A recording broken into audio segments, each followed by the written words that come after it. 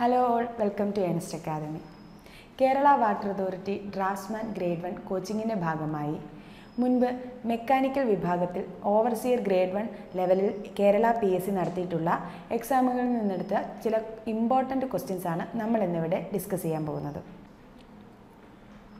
First question, the ratio of actual mass of water vapor in a given volume of moist air to the mass of water vapor in the same volume of saturated air at same temperature and pressure is termed as. Options: A. Relative humidity, B. Humidity, C. Absolute humidity, D. Specific humidity. അപ്പോൾ psychometry വിഭാഗത്തിൽ നിന്നാണ് നമുക്ക് first question വന്നേക്കുന്നത്. അപ്പോൾ psychometry എന്താണെന്ന് പറഞ്ഞു കഴിഞ്ഞാൽ moist air, അതായത് എയർ വാട്ടർ മിക്സിൻ്റെ ഒരു എയർ വാട്ടർ മിക്സിനെ കുറിച്ചുള്ള സ്റ്റഡിയാണ്. അതായത് മോയിസ്റ്റ് എയറിനെ കുറിച്ചുള്ള സ്റ്റഡിയാണ് നമ്മൾ സൈക്കോമെട്രി എന്ന് പറയുന്നത്. അപ്പോൾ ഇതിലെ ഒരു ഇമ്പോർട്ടൻ്റ് ടേമാണ് ഹ്യൂമിഡിറ്റി. ഹ്യൂമിഡിറ്റി എന്ന് പറഞ്ഞു കഴിഞ്ഞാൽ സിമ്പിളായി പറഞ്ഞു കഴിഞ്ഞാൽ ഒരു എമൗണ്ട് ഓഫ് എയർ എടുത്താൽ അതിലടങ്ങിയിട്ടുള്ള വാട്ടറിൻ്റെ അളവിനെയാണ് നമ്മൾ ഹ്യൂമിഡിറ്റി കൊണ്ട് നമ്മൾ ശരിക്കും സൂചിപ്പിക്കുന്നത്. അപ്പോൾ ഇവിടെ ഓപ്ഷൻസ് നോക്കിക്കേ. റിലേറ്റീവ് ഹ്യൂമിഡിറ്റി ഉണ്ട്, അബ്സല്യൂട്ട് ഹ്യൂമിഡിറ്റി ഉണ്ട്, സ്പെസിഫിക് ഹ്യൂമിഡിറ്റി ഉണ്ട്. അപ്പോൾ 4 ടൈപ്പ് ഹ്യൂമിഡിറ്റിയാണ് പറയുന്നത്. ഫസ്റ്റ് നമുക്ക് അബ്സല്യൂട്ട് ഹ്യൂമിഡിറ്റി എന്താണെന്ന് നോക്കാം. Absolute ഹ്യൂമിഡിറ്റിയെ mass of water vapour present in unit volume of dry air അല്ലെങ്കിൽ ratio of mass of water vapour to volume of dry air, അതായത് mass of water vapour to the volume of air, അതിനെയാണ് നമ്മൾ absolute humidity എന്ന് പറയുന്നത്. അപ്പോൾ ഇതിൻ്റെ ഏറ്റവും keyword എന്ന് പറയുന്നത് unit volume of dry air ആണ്. അപ്പോൾ ഇതിൻ്റെ unit gram per metre cube of dry air ആണ്. നമ്മൾ ഏത് ക്വാണ്ടിറ്റി പഠിച്ചാലും അതിൻ്റെ യൂണിറ്റും ഉറപ്പായും പഠിച്ചിരിക്കേണ്ടതാണ്. അടുത്ത ഓപ്ഷനിലുള്ളത് സ്പെസിഫിക് ഹ്യൂമിഡിറ്റിയാണ്. സ്പെസിഫിക് ഹ്യൂമിഡിറ്റിയും ഓൾമോസ്റ്റ് സിമിലർ ആണ് അബ്സല്യൂട്ട് ഹ്യൂമിഡിറ്റിക്ക്. പക്ഷേ വ്യത്യാസം എന്താണെന്ന് പറഞ്ഞു കഴിഞ്ഞാൽ mass of water vapour present in unit mass of dry air ആണ്. അതായത് യൂണിറ്റ് വോളിയത്തിലാണ് പറയുന്നതെങ്കിൽ അബ്സല്യൂട്ട് ഹ്യൂമിഡിറ്റി എന്നും, യൂണിറ്റ് മാസിലാണ് നമ്മൾ പറയുന്നതെങ്കിൽ അതിനെ സ്പെസിഫിക് ഹ്യൂമിഡിറ്റി എന്നും പറയുന്നു. ഈ സ്പെസിഫിക് ഹ്യൂമിഡിറ്റിക്ക് തന്നെ ഉള്ള മറ്റ് 2 പേരുകളാണ് ഹ്യൂമിഡിറ്റിയും ഹ്യൂമിഡിറ്റി റേഷ്യോ. നമ്മളെപ്പോഴും ഇങ്ങനെയുള്ള മറ്റു പേരുകളുണ്ടെങ്കിൽ അതുകൂടെ പഠിച്ചിരിക്കേണ്ടത് ഇമ്പോർട്ടൻ്റ് ആണ്. ഇതിൻ്റെ യൂണിറ്റ് അപ്പോൾ എന്ത് വരും? Gram per kilogram of dry air. ഇനി നമ്മൾ ഫസ്റ്റ് ക്വസ്റ്റ്യനിലോട്ട് വന്ന് നോക്കിക്കേ. ഇവിടെ എന്താണ് ചോദിച്ചിരിക്കുന്നത്? Actual mass of water vapour in A given volume of moist air to the mass of water vapour in the same volume of saturated air എന്നാണ്. അപ്പോൾ ഇപ്പോൾ നമ്മൾ പഠിച്ച 2 options ഏതൊക്കെയായിരുന്നു? Absolute humidity, specific humidity, അതിൻ്റെ വേറൊരു പേര് ഹ്യൂമിഡിറ്റി. അപ്പോൾ ഈ 3 ഓപ്ഷൻസും ഡെഫിനിഷൻ അല്ലല്ലോ ഈ കൊടുത്തേക്കുന്നത് എന്താണ്? ഇവിടെ പറഞ്ഞേക്കുന്നത് mass of water vapour in the air to the mass of water vapor in the saturated air എന്നാണ്. സാച്ചുറേറ്റഡ് എയർ എന്ന് വെച്ച് കഴിഞ്ഞാൽ ഒരു എമൗണ്ട് ഓഫ് എയർ എടുത്താൽ, ഇപ്പോൾ ഒരു 1 കിലോഗ്രാമോ അല്ലെങ്കിൽ 1 മീറ്റർ ക്യൂബോ ഓഫ് എയർ എടുത്തു കഴിഞ്ഞാൽ അതിൽ അടങ്ങാൻ പറ്റുന്ന വാട്ടർ വേപ്പറായിട്ട് കണ്ടൻസ് ചെയ്യാണ്ട് വേപ്പർ സ്റ്റേറ്റിൽ തന്നെ നിൽക്കാൻ പറ്റുന്ന maximum amount of വാട്ടറിനെയാണ് saturated vapour എന്ന് പറയുന്നത്. അപ്പോൾ ഇവിടെ ചോദിച്ചേക്കുന്നത് mass of water vapour by mass of water in the saturated condition എന്നാണ്. അപ്പം ഈ 3 ഓപ്ഷൻസും അല്ല, പിന്നീടുള്ള ഓപ്ഷനാണ് റിലേറ്റീവ് ഹ്യൂമിഡിറ്റി. അപ്പോൾ അതാണ് ഈ ക്വസ്റ്റ്യൻ്റെ answer. Relative ഹ്യൂമിഡിറ്റിയുടെ ഡെഫിനിഷനാണ് mass of water vapour in A given volume of moist air to the mass of water vapour in the same volume of saturated air. അപ്പോൾ ഡിനോമിനേറ്ററിൽ സാച്ചുറേറ്റഡ് എയർ വരുമ്പോൾ എപ്പോഴും റിലേറ്റീവ് ഹ്യൂമിഡിറ്റിയാണ്. Then second question നമുക്ക് പോകാം. Convert the pressure head of 3 meter of oil having specific gravity 0.8 into equivalent water head. അതാണ് second question. Options: 0.375 meter of water, B 3.75 meter of water, C 0.24 meter of water, D 2.4 meter of water. അപ്പോൾ question എന്താണ്?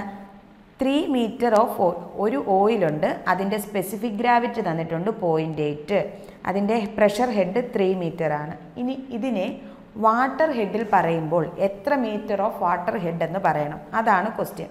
അപ്പോൾ ഇതിൻ്റെ basic ഇക്വേഷനാണ് P = ρgh. അപ്പോൾ ഒരു given pressure P = ρgh എന്നാണല്ലോ. അപ്പം ഇവിടെ നമ്മൾ ഓയിലിനെ റോ ഓയിൽ ജി എപ്പോഴും കോമൺ ആണ്, head of oil is equal to, ഇനി അത് വാട്ടർ പറയുമ്പോൾ എങ്ങനെ എഴുതാം, പ്രഷർ സെയിം തന്നെയല്ലേ, അപ്പം density of water into acceleration due to gravity into head of water. ഈ ഹെഡ് ഓഫ് വാട്ടർ ആണ് നമുക്ക് കണ്ടുപിടിക്കേണ്ട വാല്യൂ. അപ്പോൾ ഇതിൽ നിന്ന് നമുക്ക് ജിയും രണ്ട് സൈഡിലും ക്യാൻസൽ ആക്കാമല്ലോ. അപ്പോൾ നമുക്ക് എങ്ങനെ എഴുതാം, raw oil into head of oil is equal to rho water into head of water. ഇനി ഇവിടെ തന്നേക്കുന്നത് എന്താണ്, ഓയിലിൻ്റെ ഡെൻസിറ്റി അല്ല തന്നേക്കുന്നത്, സ്പെസിഫിക് ഗ്രാവിറ്റിയാണ് തന്നേക്കുന്നത്. സ്പെസിഫിക് ഗ്രാവിറ്റി 0.8 ആണെന്നാണ് തന്നേക്കുന്നത്. സ്പെസിഫിക് ഗ്രാവിറ്റി എന്ന് പറഞ്ഞു കഴിഞ്ഞാൽ density of oil by density of വാട്ടറിനെയാണ് നമ്മൾ സ്പെസിഫിക് ഗ്രാവിറ്റി എന്ന് പറയുന്നത്. അപ്പോൾ എന്ത് കിട്ടും, ഇതിൽ നിന്ന് നമുക്ക് റോ ഓയിൽ എന്ന് പറഞ്ഞു കഴിഞ്ഞാൽ എങ്ങനെ എഴുതാൻ പറ്റും, 0.8 ഇൻറ്റു റോ ഡബ്ല്യു അല്ലെങ്കിൽ വാട്ടർ. അപ്പോൾ നമുക്ക് ഇവിടെ സബ്സ്റ്റിറ്റ്യൂട്ട് ചെയ്യാമല്ലോ, ദ സെയിം തിങ്. അപ്പം 0.8 into raw water into head of ഇതെത്രയായിരുന്നു തന്നിരിക്കുന്നത്, 3 മീറ്റർ അല്ലേ തന്നിരിക്കുന്നത്. അപ്പം raw water into 3 is equal to rho water density of water 1000 ആണ്. ഇവിടെ നമ്മളത് രണ്ട് സൈഡിലും വെട്ടിപ്പോകുന്നതുകൊണ്ടാണ് ഞാനത് സബ്സ്റ്റിറ്റ്യൂട്ട് ചെയ്യാൻ. ഇൻറ്റു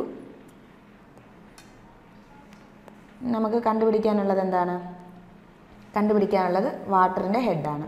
അപ്പം ഇതും വെട്ടിപ്പോവും. ഇനി ഇത്ര കിട്ടുന്നത് 0.8 into 3 is equal to 2.4. 0.8 into 3 അല്ലേ, 0.8 ഇൻറ്റു 3 ആകുമ്പം 2.4 മീറ്റർ ഓഫ് വാട്ടർ. ഇതാണ് നമ്മുടെ answer.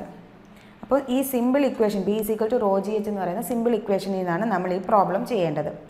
Then next question, 1 stock is equal to option A 10⁻² metre square per second, option B 10⁻³ metre square per second, option C 10⁻⁴ metre square per second, option D 10⁻⁻1 metre square per second.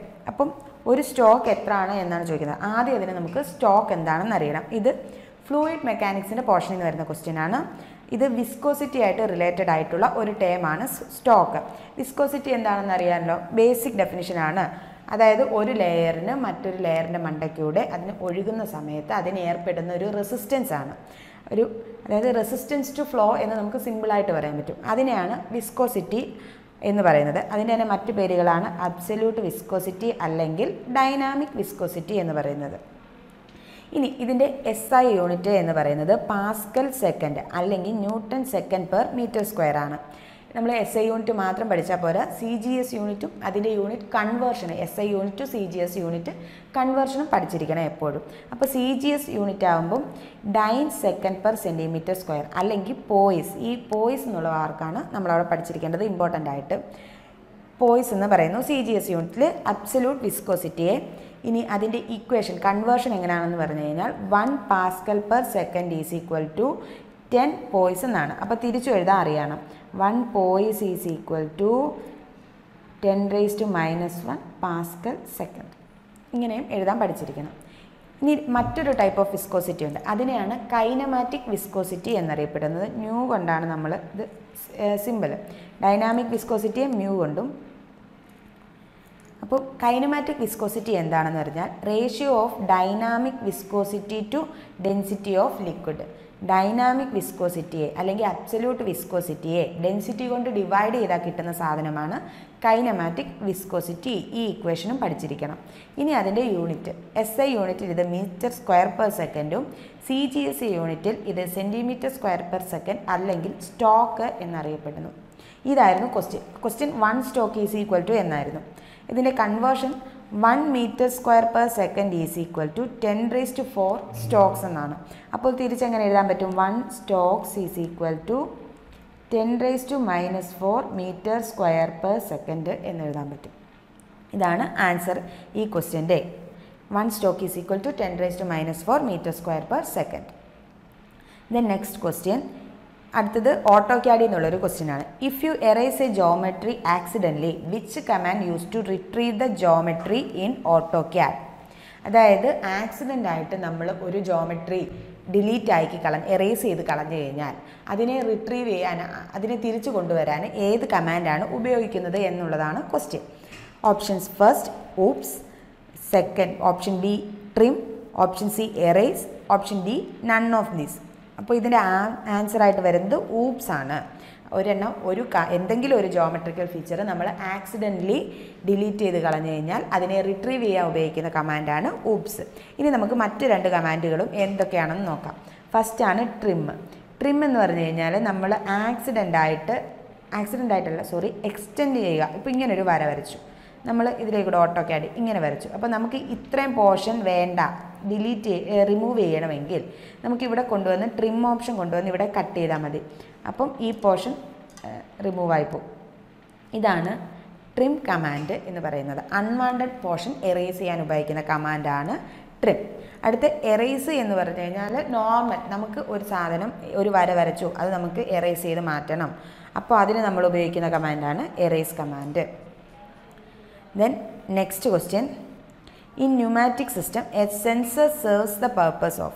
Pneumatic സിസ്റ്റത്തിൽ ഒരു sensor എന്ത് purpose ആണ് ചെയ്യുന്നത് എന്നാണ് question.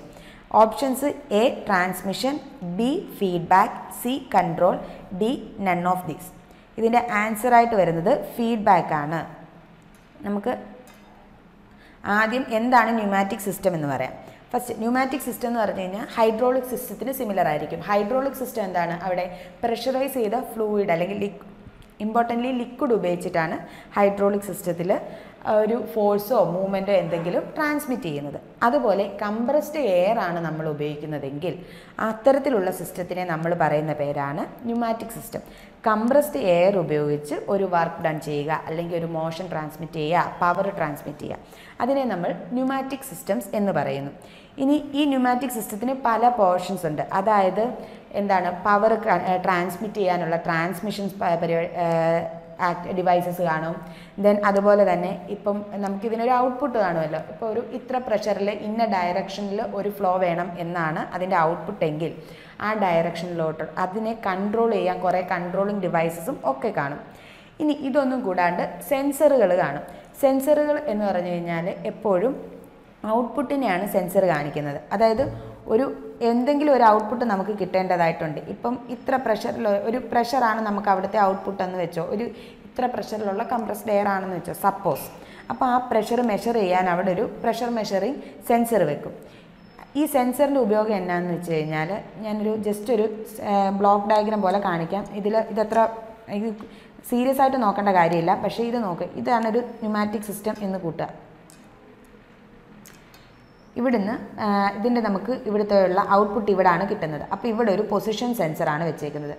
ഈ sensor എന്നാ ചെയ്യുന്നത് വെച്ചാൽ ഈ സെൻസറിൽ നിന്ന് നമുക്ക് ഒരു ഇതിൻ്റെ പൊസിഷൻ, ഈ ലോഡിൻ്റെ പൊസിഷൻ ഈ സെൻസർ ഡിറ്റക്റ്റ് ചെയ്ത് എന്നിട്ട് ആ വാല്യൂ ഈ സെൻസർ ഒരു കൺട്രോളർ കൊടുക്കും. അപ്പോൾ ഈ കൺട്രോളർ തീരുമാനിക്കും ആവശ്യത്തിന് പൊസിഷൻ കൃത്യമാണോ അല്ലയോ എന്ന്, കുറയ്ക്കണോ കൂട്ടണോ എന്ന്, എന്ത് തരത്തിലുള്ള കൺട്രോൾ വേണം ഇനി ചെയ്യാനെന്ന്. ഇപ്പം പ്രഷറാണെങ്കിൽ, കുറഞ്ഞ പ്രഷറാണെങ്കിൽ അതിനെ നമ്മൾ ഒപ്റ്റിമം ആക്കാൻ കൂട്ടിക്കൊടുക്കണം, കൂടി നിൽക്കുകയാണ് പ്രഷർ കൂടുതലാണെങ്കിൽ കുറച്ച് കൊടുക്കണം. അങ്ങനെ എന്ത് തരത്തിലുള്ള കൺട്രോൾ ആണ് വേണ്ടത് എന്ന് കൊടുക്കുന്നതാണ് ഈ പൊസിഷൻ സെൻസർ. അങ്ങനെ നമ്മുടെ ഈ സെൻസർ കൊടുക്കുന്ന ഈ ബാക്ക് തിരിച്ച് കൺട്രോളിങ് ഡിവൈസിന് കൊടുക്കുന്ന ഈ സിഗ്നലുകളെയാണ് ഫീഡ്ബാക്ക് സിഗ്നൽ എന്ന് പറയുന്നത്. അതായത് ആ സിസ്റ്റത്തെ ഒപ്റ്റിമം കണ്ടീഷനിൽ കൺട്രോൾ ചെയ്യാൻ ഹെൽപ്പ് ചെയ്യുന്ന സിഗ്നലുകളാണ് ഫീഡ്ബാക്ക് സിഗ്നൽ. അത്തരത്തിലുള്ള ഫീഡ്ബാക്ക് സിഗ്നലുകൾ കൊടുക്കുക എന്നുള്ളതാണ് ഒരു ന്യൂമാറ്റിക് സിസ്റ്റത്തിൽ സെൻസർ സെർവ് ചെയ്യുന്ന പർപ്പസ്. ഇത്രയും ക്വസ്റ്റ്യൻസ് ആണ് നമ്മൾ ഇന്നിവിടെ ഡിസ്കസ് ചെയ്യാൻ ഉദ്ദേശിച്ചിരുന്നത്. കൂടുതൽ വീഡിയോസിനും PSC അപ്ഡേറ്റ്സിനുമായി ചാനൽ സബ്സ്ക്രൈബ് ചെയ്യുക, ഷെയർ ചെയ്യുക.